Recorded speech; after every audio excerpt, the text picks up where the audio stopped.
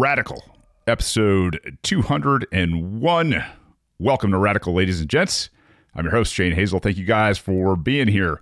Yes, 3 shows in 1 week. Yeah, I've been obviously recovering, still recovering, and if it sounds a little different, it's because I couldn't stand being in that bed doing the show the way it sounded. I thought I'd come up here and try my hand at least a short show to get you guys a third show and a better sounding show. Like I don't know. I know you guys. You guys know how I am, man. Like I am somewhat of a very stubborn. I don't know.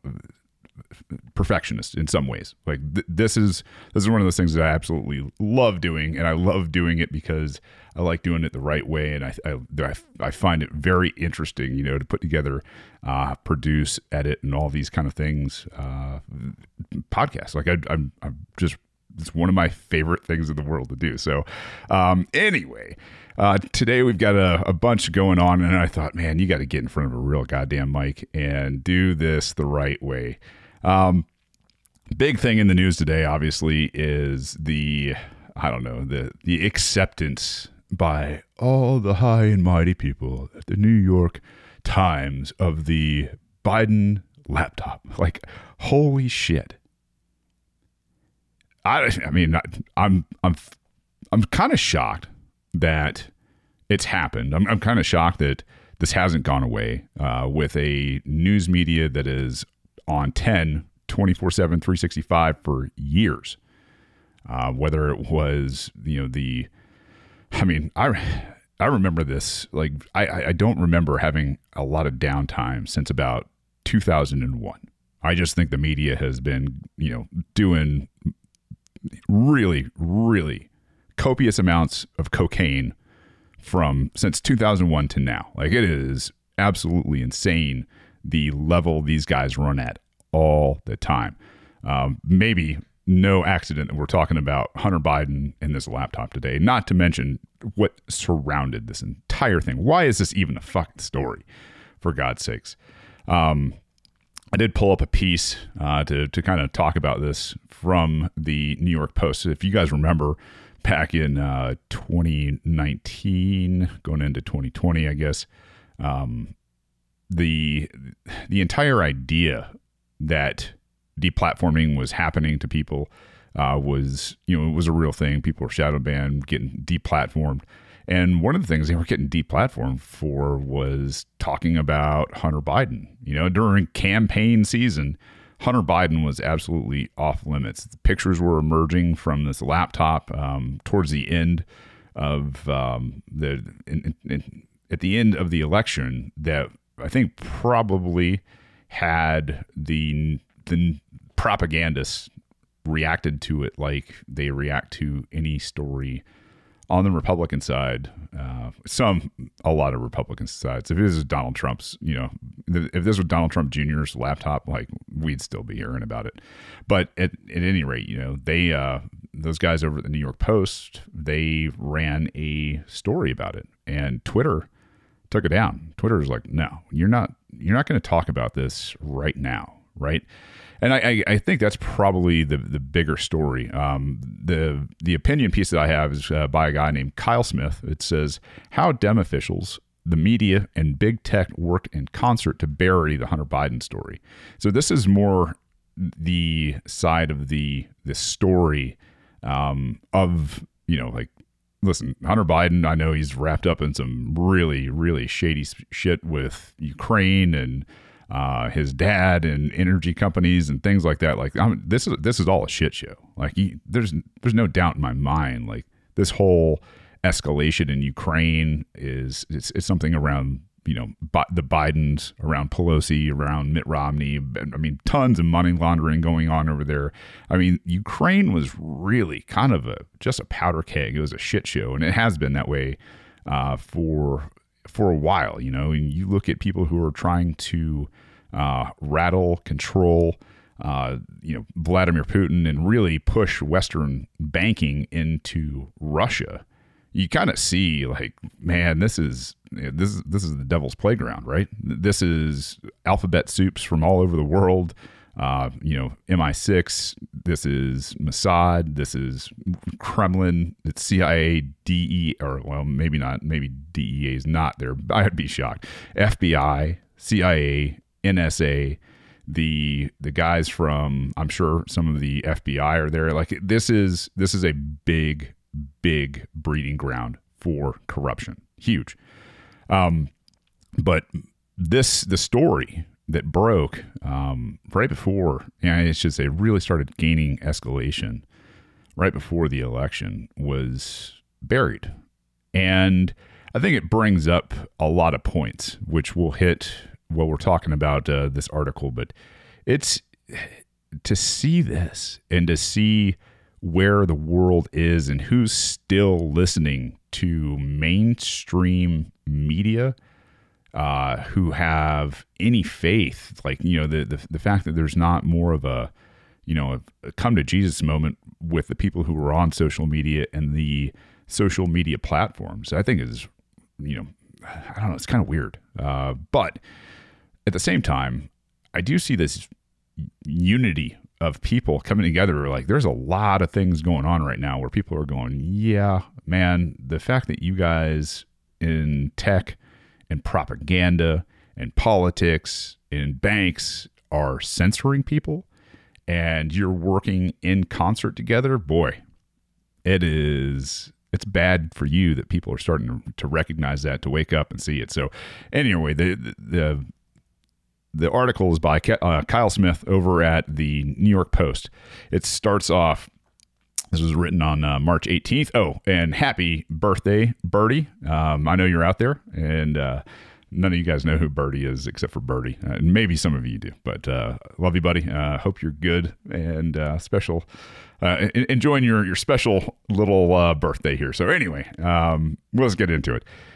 Everlasting, undying, soul-rendering shame be upon you, Facebook and Twitter and Politico, and all the others who covered up, denied, and suppressed this newspaper's true and accurate reporting about Hunter Biden's laptop in 2020. You should be hurling yourselves at the feet of the American people, begging for forgiveness. You should be renting billboards saying, "We lied." But most importantly, you should be hauled before Congress to answer humiliating questions. I'm going to pause. The fact that you're going to haul, these people in front of their people, and nothing's going to happen. Like, that's Kyle. I love, and trust me, I do this kind of shit too. Like, I get caught up in old narratives and all that kind of stuff. And no, these people should be in prison. Like, these people should be absolutely imprisoned for lying, like literally lying to the American people. This is, I mean, to be a quote unquote news outlet of any sort, to think that, I mean, I don't know, maybe we're getting into definitions now, but I'm not going to mince words. Like, these fucking people, I think they're goddamn criminals of the highest sort that are running shade for the worst people on earth. That's how I feel. Should they be hauled into a prison? I think they should. I don't think you get to do this kind of stuff to the masses and get away with it. I don't. Am I calling for the state to have them, strung up and have the power of, taking their lives? I'm not. But I swear to God, throwing these monsters in cages so that they can never do this kind of shit again to people, like, yeah, that's probably pretty tame compared to what a lot of people want to do. The article goes on. These and other information purveyors owe us not just this paper, but this country restitution for what now looks like the most egregious and willful fake news scam of our time.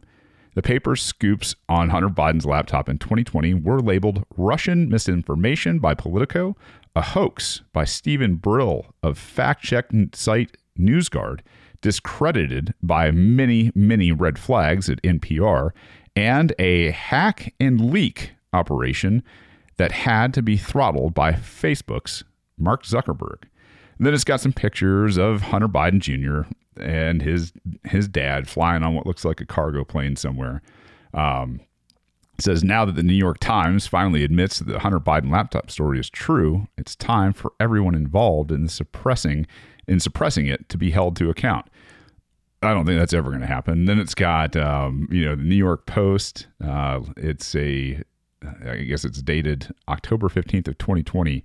It's got, Junior and Hunter, or I should say Junior and Senior there, standing beside each other, smiling like a bunch of crackheads, saying censored. Facebook and Twitter block post expose on Hunter Biden's files.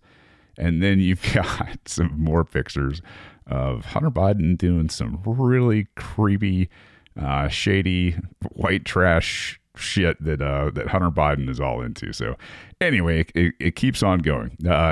It was infamously snuffed out on Twitter, as was the Post Twitter account, because of a policy about hacked materials that only seem to apply to this one case. Twitter didn't bar the New York Times stories about Donald Trump's tax returns, which could have come from hacked materials for all we know, and almost certainly were the product of a criminal act. Leaking tax returns is against the law, but the Times never even told us how it got the returns, so we don't know. Obviously double standards are all the rage for propagandists. It's how it has to be. Aren't you silly? Come on, Kyle. The Post acted with transparency in explaining to readers how it got the laptop from hell. Moreover, nobody on Team Biden denied the Post report because they knew or suspected it was true. Every news outlet in the country should have fronted the story at that point. Biden's team refuses to deny Hunter Biden's laptop story. A few months later, Hunter himself said the laptop certainly could be his, and the media shrugged instead of apologizing. Well, crackheads leaving laptops around. Go figure. I mean, I guess being a rich enough crackhead to be such a daddy's boy and have enough, money to leave, that kind of shit around, I guess. Oh man, it doesn't pay, does it? There. Maybe, I don't know. At least the court of public opinion's catching up with these idiots. It's got some more. It's got the New York Post. After cries of Russian disinformation, a media blackout, and a Twitter ban, Hunter admits that the laptop certainly could be his. And it's got, their picture again together, the long con. And then it's got a picture of the Mac shop where they I guess, grabbed this thing and said, hey, we've got something here that's kind of important. So anyway, the article keeps going. Even in the presidential debate where the matter came up, Joe Biden's comments were not a denial, but simply a deflection. And everybody who reported that he denied the laptop story was guilty of propagating fake news all over again. What he actually said was, there are 50 former national intelligence folks who said that what he's accusing me of is a Russian plant. 5 former heads of the CIA, both parties, say what he's saying is a bunch of garbage. Nobody believes it except his good friend, Rudy Giuliani. He said that on the debate stage. I don't know if you guys have seen it. I don't know. I have no idea. But I remember that as plain as day. I remember when this whole thing came up in the debates and he went on this rambling wreck of CIA and 50 former intelligence people, whatever it was. And it was just this mumbling bullshit on stage in front of everybody. And nobody said anything. Trump obviously cooked his head to the side, put his lip out, and did what Trump does. But nobody reported it. Nobody talked about it. They just buried it. Article goes, Joe, who later said, yes, yes, yes, when a reporter asked him if he believed the laptop was Russian disinformation, the question allowed him all the wiggle room in the world. Pointedly, wasn't denying that the laptop belonged to Hunter and wasn't denying that the material on it was genuine. He was simply referring to the now infamous Politico whitewash on October 19th of 2020, which was fake news about fake news. The headline, Hunter Biden story is Russian disinformation, dozens of former intelligence officials say, didn't even accurately relate what was in the story.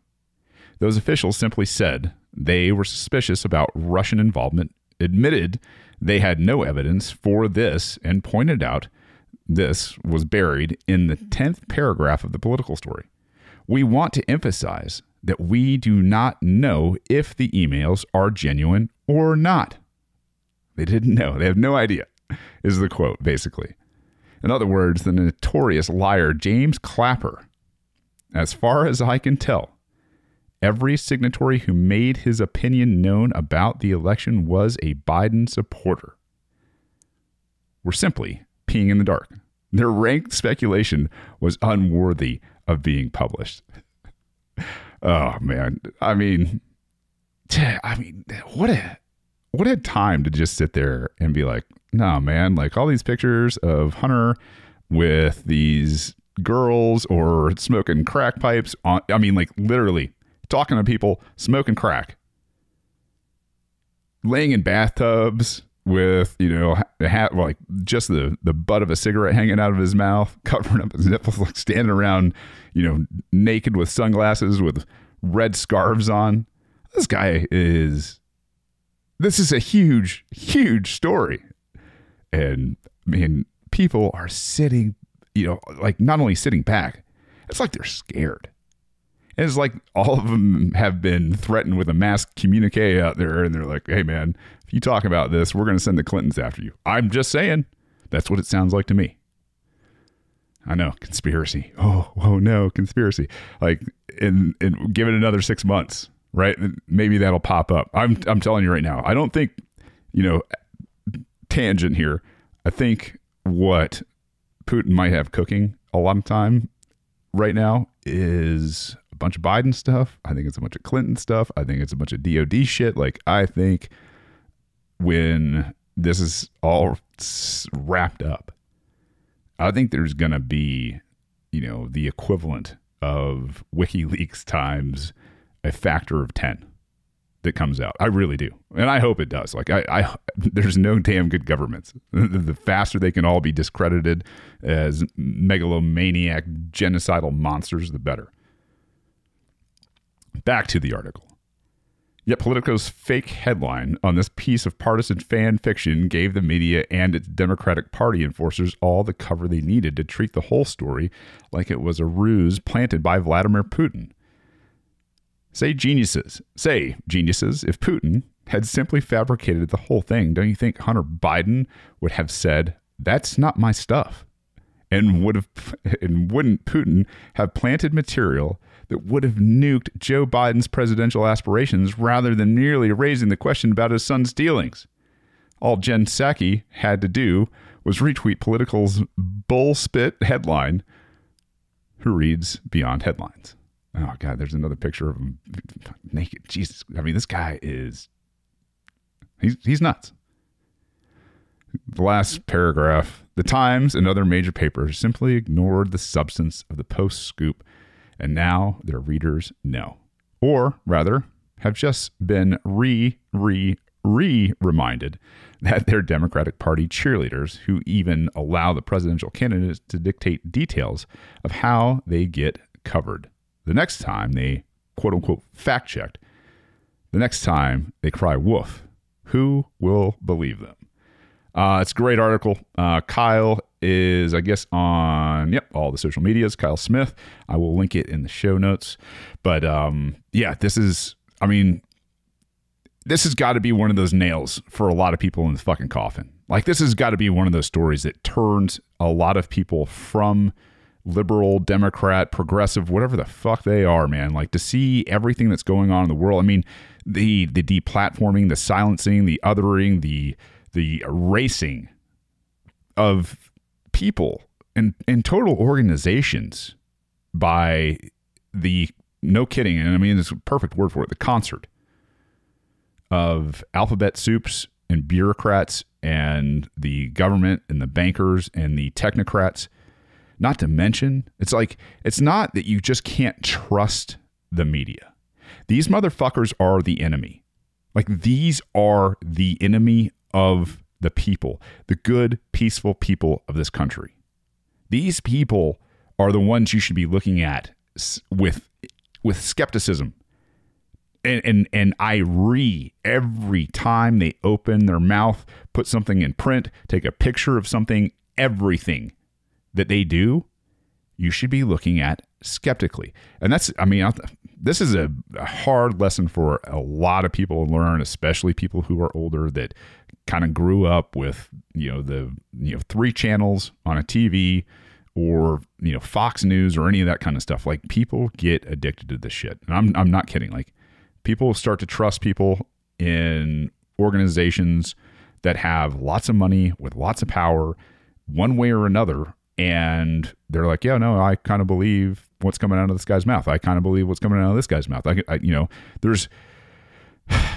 That's got to stop. You have to look at everything that everybody in network says or does as if they have a motive. And they do. Most of them have a motive. I mean, you take a look at, Ukraine. Their motive for the MIC is make money, right? The motive for the people in D.C., stay in office by taking money from the MIC. The people that cover things like war, the really, really big news organizations that send people over, those people love war. They depend on war. They need war for ratings. Like, those are their best ratings. That's where they get all of their money. Elections, war, blood, death, destruction, fear. The more you can ramp up, the more there is. At some point, people just go, nah, fuck this stuff. I'm done. I'm tuning out. I hope this is that moment. I hope this is that moment for a lot of people out there that are just sick of it. They'd rather leave it, maybe not deal with it at all. But chances are they're gonna start looking for other things. I mean, that's what I did. I guarantee you that's what a lot of you did out there when it came to divorcing yourself from the system. Most of you guys didn't start out as these, anarchists that believe in free money like Bitcoin. I should say money free of banks and government, right? You guys are pushing towards the voluntary side of the spectrum. Voluntary is such a better word than anarchy. Anarchy's been stigmatized. The voluntary side versus the coerced, enforced, the tyrannical side. And you guys are so far ahead of the game, and thank you guys for sharing all this kind of stuff, and thanks for tuning in if you're new. Like, this is a big deal. So let's put away the Joe Biden story. Let's talk about kind of some of the aspects just for a second. These fact checkers over the past 2 years have gone out of their way to dismantle and disrupt and deplatform people, all for speaking the truth, all of it.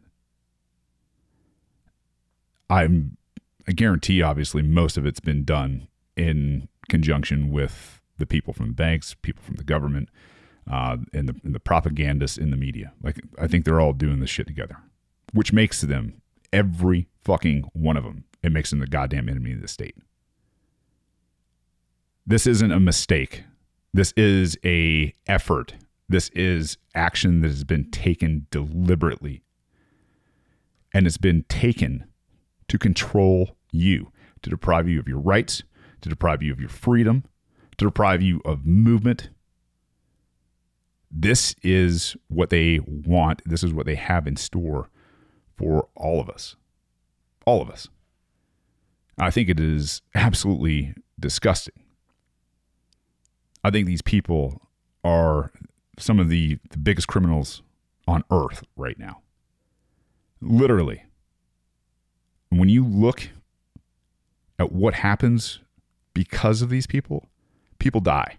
Not by onesie twosies, by tens, if not hundreds of thousands. COVID, war, you name it. The breakdown in economies, in supply chain, starvation, imprisonment. This is This is who these people want in control. They want the fucking murderers and the thieves in control of everything that you do. That's why they're going to be pushing CBDCs soon. Central banking dollars, guys, like total digital, no more cash, no more unknown transactions with your fellow man, as far as they're concerned. That is what's going on with people like Elizabeth Warren today. And if you missed this was one of those pieces where I was just like, oh my God, man, listening to this lady. I'm gonna do a little bit more here because I think this one was important. And my back is just not holding up awesome. So I'm gonna probably cut this short. But Elizabeth Warren was, questioning Johnny Levin today. Johnny Levin is the co-founder of the Chain Analysis, and it's talking about bringing transparency to the future of money and recovering. He's a recovering economist and a Bitcoin bounty hunter. I guess that's probably he goes out there and finds people who have stolen Bitcoin for people. But at any rate, I want you to hear how Elizabeth Warren addresses this. She asked a question. Obviously, she has a preloaded question for Johnny. And she doesn't like Johnny's answer a whole lot, but listen to this. Mr. Levin, let's consider one of Putin's cronies who already has $1 billion or so in crypto that he wants to hide from the governments that are enforcing sanctions on oligarchs. Now, can this oligarch make it harder to trace his money if he hops from one blockchain to another, if he deposits those tokens into a couple of wallets that don't require him to provide identifying information, and if he uses a mixing service that launders his money with other people's money? Thank you, Senator. So the scenario that you describe, where an oligarch has $1 billion to be able to launder, requires significant amounts of liquidity to be able to obfuscate that amount of money through the use of cryptocurrency. In fact, many times we've been able to identify. I'm sorry. Let me just remind you of what my question was again. What I'm asking is about the tools. All right. So she doesn't like his answer so far. He's saying, hey, actually, what your fears are, I don't actually recognize him. He's an expert in this field in terms of transactions on the blockchain. And for some of you guys that are out there that don't know about like services like CoinJoin that will take your coins and kind of mix them and other coins, and then take those coins and push out the amount that you put into a cold wallet that nobody knows who you are. That's what she's asking about, right? Like, is there a chance for anonymity? Sure, there's still chances for anonymity. It's not that the chain for Bitcoin won't record what's going on in terms of every transaction. It's just that she wants to know how this happens, and if it is another path that takes power out of the hands of the banks and the government for that tracing. And this gets very contentious very quickly. That are available. Now, he may have to break it up into multiple pieces of, who knows, $100 million at a crack. But the question I'm asking is, does hopping from one blockchain to another, does depositing tokens in a couple of wallets that don't require him to provide identifying information, and does using a mixing service all make it easier for him to hide his money? So, Senator, the answer to that question is no, because the chain hopping that occurs, you need to actually provide the tokens, which in a transparent way that allows you to move across blockchains. We've actually got software that allows you to... So you don't think chain hopping makes it any easier to hide your money? How about depositing tokens in wallets that don't require identifying information? You can always split the money up into wallets that don't require... And that would help hide the money. And how about using a mixing service? That doesn't remove the record of where the money actually sits. But the question I'm asking is, does it make it harder to track the money? No, so it doesn't make it harder to track the money because...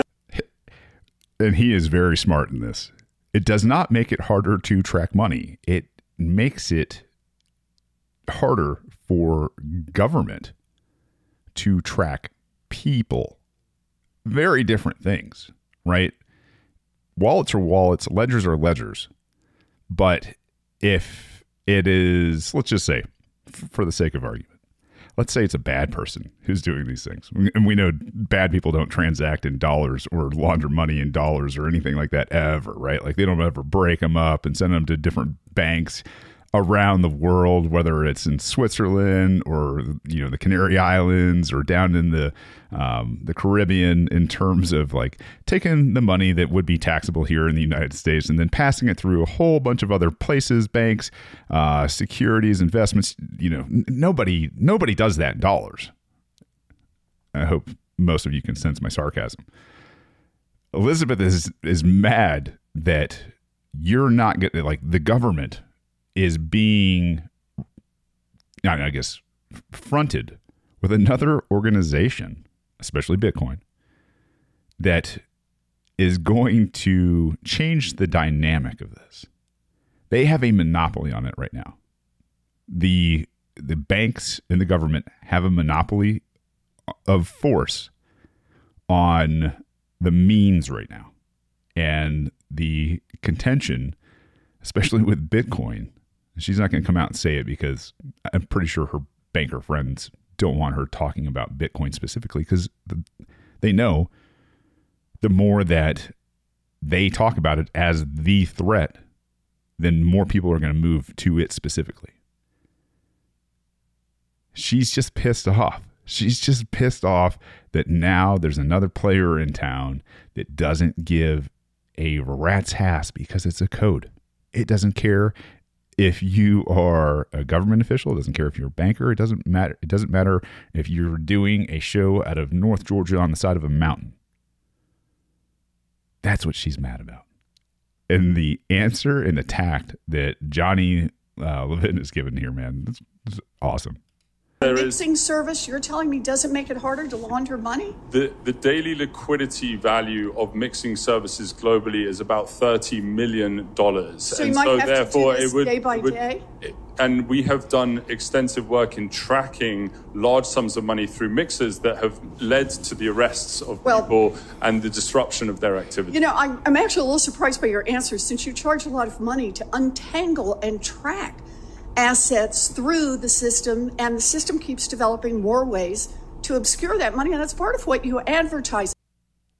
Obscured money from a person, you know, that has been okay with, printing $8 trillion in the last couple of years, putting it into all of the shady shit that it goes into in our government. Like it's so fucking see-through when you see it.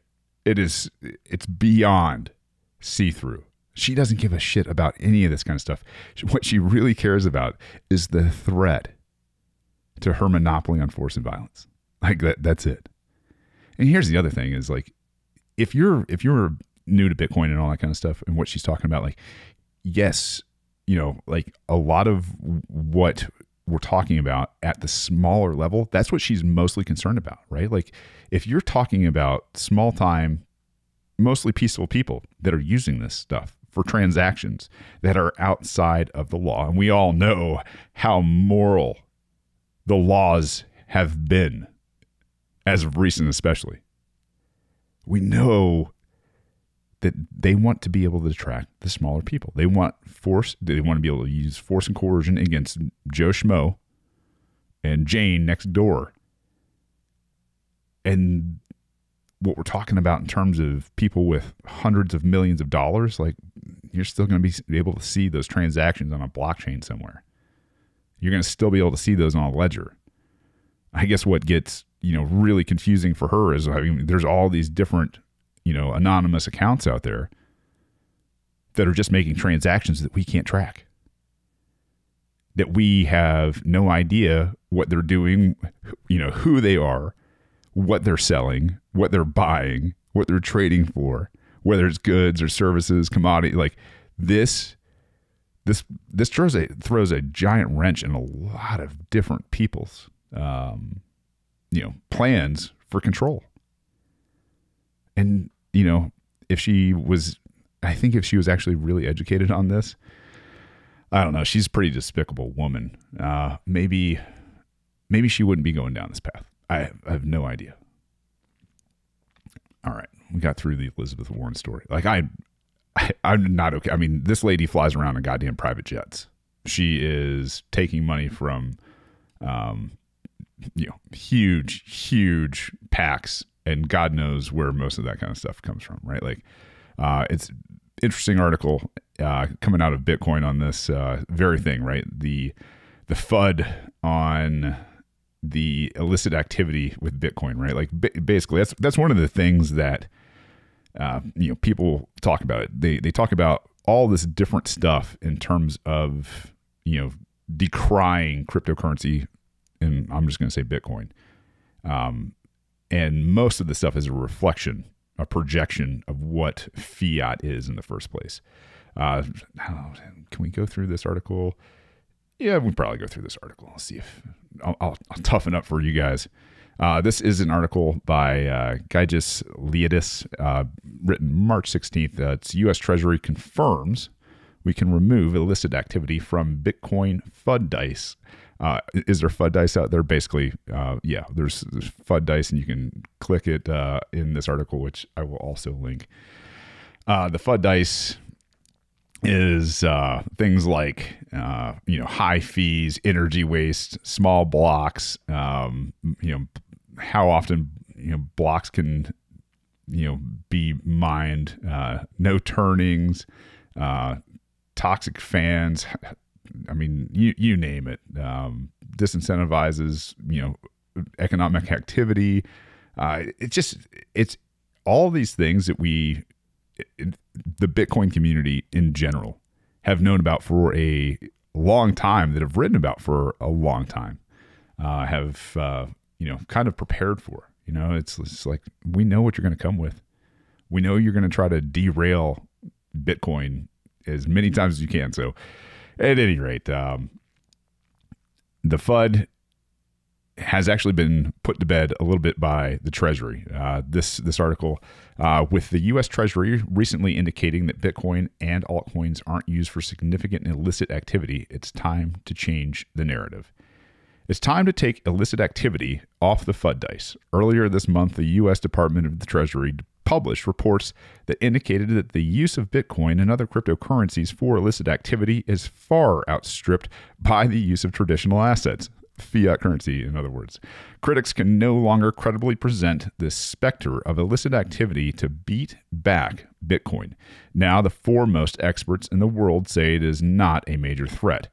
The Treasury Department published 3 reports that identified key concerns for money laundering, terrorist financing, and weapons proliferation financing. Here's what each said about the use of cryptocurrencies. The use of virtual assets for money laundering remains far below that of fiat currency and more traditional methods. The 2022 National Money Laundering Risk Assessment on page 41. Terrorists' use of virtual assets appears to remain limited when compared to other financial products and services. The 2022 National Terrorist Financing Risk Assessment, page 23. There is no evidence that the proliferation network has used a virtual asset to procure a specific proliferation-sensitive good or technology. The 2022 National Proliferation Financing Risk Assessment, page 29. Case closed. Staff of the U.S. Treasury, the authors of the report, are most knowledgeable and best equipped investigators and enforcers against illicit financing in the world. Moreover, the reports were reviewed by other U.S. government partners, including the Departments of Justice, the Department of Homeland Security, and the FBI. There could not be a more authoritative source to convey these findings. Now, institutions aside, is basically, he's saying that now even the institutions in the Treasury are saying this isn't a problem. Illicit activity on the blockchain is not a problem. Back to the article. Of course, the Treasury's reports confirm what industry participants have demonstrated for years. the most recent edition of the Crypto Crime Trends reports published by blockchain analysis firm Chainalysis, for instance, found that just 0.15% of the cryptocurrency transactions volumes in 2021 involved illicit addresses. The recent arrest of the alleged Bitfinex hackers, hackers, and the seizure of nearly 100,000 Bitcoin almost demonstrates that the moving large sums of money on a public network that can be monitored from a Raspberry Pi isn't as easy as, well, Pi. But the reports also confirm that we know from common experience that we use Bitcoin far, far, far more frequently for strong wealth and sending money, for storing wealth and for sending money to family members and reducing emissions and making micropayments and fleeing the freaking Taliban than for illicit finance. After the publication of these reports, if you are a journalist or a policymaker or a pundit or even an anon on Twitter, it is now irresponsible and flat out wrong to say that crypto is a major vector for money laundering or terrorist financing. The top experts in the world disagree. I'm going to leave it at that. Anyway, I thought this was really pretty interesting now that we have the U.S. Treasury coming out and saying, yeah, this is really not a threat. We knew it all along in this community. When you have a public ledger and you can sit back and point to it, obviously with two parties that are consenting if and whatever goes under, and they go, yeah, look at all these transactions that I made. It's like, not a great place to be if you're doing illicit things. And really, I think illicit should probably just be defined more or less as hurting people and taking their stuff for the most part. That's harm. Hurting people and taking their stuff. We all know what it is. We all know how it goes. I think that's probably about all my back has in store for you guys today. I appreciate you guys tuning in. I appreciate your patience again. Thank you guys for being just the greatest audience in Liberty. I mean, you guys are fantastic. I mean, the unity that this crowd is putting together, where we don't fall into the bullshit traps of, politics in whatever circles they are. Like, this is one of the coolest, most encouraging crowds out there. And, I appreciate the kind words from a lot of you guys too, in terms of healing, and thank you for doing this even when you're hurting. And this is, I got patrons, man. Like, you guys are out there, and I love you to death for believing in me, for going out there and becoming a patron of the show. Like, it means a lot. And we don't try to get crazy or too fancy on the show. A lot of stuff is going to change hopefully here over the summer.